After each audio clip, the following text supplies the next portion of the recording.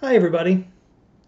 If you use the quick access area of Windows Explorer to pin your most frequently accessed folders, you were probably upset to find that a Windows update that occurred in the fall of 2023 replaced quick access with Home and all your pinned folders disappeared. In this video, I'm going to show you a simple options setting change that will bring your pinned items back under the new Home section in the left-hand pane of Explorer. To bring back the pinned items, simply click the ellipse in the Windows Explorer toolbar, click Options, and uncheck Show Recommended Actions in the Privacy section.